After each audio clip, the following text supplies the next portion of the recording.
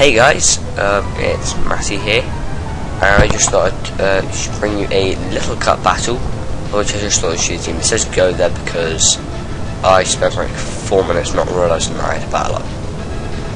Anyway, so this battle was very close, and I just thought I'd show you some threats.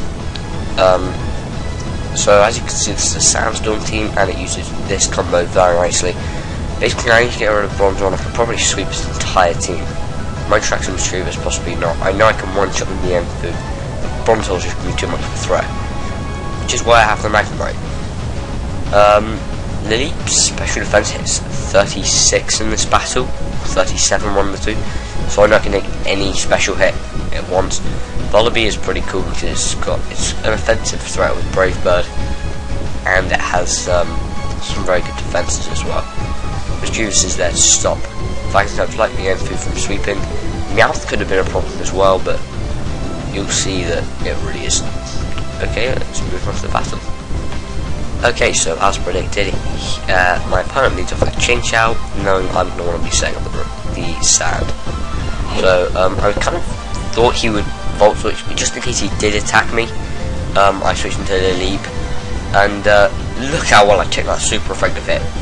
Anything with a normal special defense would have probably taken around 50% of that, and that was super effective as well. So that just goes to show how beastly the Leap is. He is really annoyed with me later on in the chat, but I won't say what happens. So I know that Mischievous can take any hit from this Mienfoo as he U-turns out. Unfortunately, Mischievous doesn't have the great survivability, but I do just go for the Pain Split, and then I think I misclick here and go for another Pain Split, but it turned out to be okay because he goes for a Bite, and that does a lot of damage. And yeah, so that was an accident, but you know what, it was okay with me because I can now switch to my Hippopotas as he goes for a Bite, and I'm guessing we can sort of just Life Orb Soul him now with the Sandstorm. Okay, well, let's make him attack once more. He hits me with the Return, which does a lot, activating my Aura Berry and putting a Hippopotas suitable range to be setting up Stealth Rocks, to which I can now predict the Return and bring in Mischievous, and then predict the Bite and bring in my Hippopotas. So all my Pokes are still alive, and he's lost his Meowth, which is very helpful for me because otherwise my Meowth, it was going to be a pain. So it's Mischievous going to set up the sub. I'm just going to go for the Slack Off as my opponent hits me with the Shadow Ball. Hippopotas saves it. Hippopotas has enough bulk though that it can take one as I roar it out. So this rate, I'm just going to sack it. I'm guessing that's Hidden Power Fire, considering he has Ice Beam as well. So I'm kind of thinking instead it's probably the Volt Switch, Hydro Pump, Hidden Power, and Ice Beam. I bring in my Drillbur, and I predict him to go into his Bronzor, so I use that as bait to go into Magnemite. Just in case he runs the Earthquake, I'll go for the Magnemite. I'll go for the Magnet Rise as he hits my Balloon away. So I just hit it with Hidden Power Fire, and I don't mind the rocks. It doesn't hurt my team too much. Only Volibee is really hurt by them.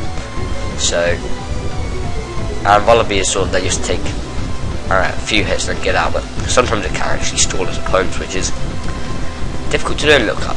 So I predict him to think I'm going to go into Mischievous, and so he'll U-turn, so I'm going to stay in. A bit risky, but I know he'll just go into Chinchou anyway, so Magnemite can't really hit Chinchou because its only attacks are Volt Switch, Hidden Power Fire, and Flash Cannon. But you know what, it's okay. Every bit of damage is very helpful. Combined with the Sandstorm and the Stealth Rocks, it's doing around 30%, which is good. So in comes Drillbur now, and Drillbur can pretty much wreck his team from here on out. I kind of was wondering if he wanted to switch into Mischievous, and I was thinking, okay, he'll probably predict me to go for a Swords Dance or something, to predict him to go for a switch. But you know what, I just take the risk and go for the Earthquake, and it pays off. So here, I just sack Mischievous. There's really nothing to do, and I did not see this unprotected Focus Punch coming, and Volibee takes it like a beast, even though it was just plain Dark type at this time. Volby takes it amazingly well, and it can. And here I predict him to go for another focus punch, which is just stupid. I don't know why he's got for focus punch here, because I just go for a Brave Bird. So yeah, that was really stupid on his part. But the fact that I know a focus punch is coming, there's no point in me roosting. Yeah. So here comes Drillbur now, and I'm just going to finish the Scarf with an Earthquake. And it's kind of a difficult position for me, because he's got one annoying Pokemon in this Misdreavus, and I'm like, okay, well, let's bring out Lileep, because I know I can take any hit from it, and I should be able to use Energy Ball, and basically just take it out thanks to Sandstorm, knowing that his Shadow Balls are doing absolutely nothing to me. So he predicts the Recover, I'm guessing, but no, I'm just going to go straight for the Energy Ball, since it's so late game, there's not really much point, and all he has left is his Mienfoo, which he can just revenge kill my Leap with. However, thanks to Sand Rush, my Drillbur will easily be able to come in and one-shot this Mienfoo with an Earthquake, and that is good game, Pokemon Trainer. Just want to apologise for the last battle bout with the outside bit. I forgot to pound zoom it. Yeah, and did I mention what time it was? I was telling you, it's 7:20 in the morning, and I have to school in about. I have to go. Actually, no, it might be 1:30 now. Here it is. I have to go catch a bus in about half an hour, 40 minutes, and I'm nowhere near ready. So, see you soon. Thanks for watching.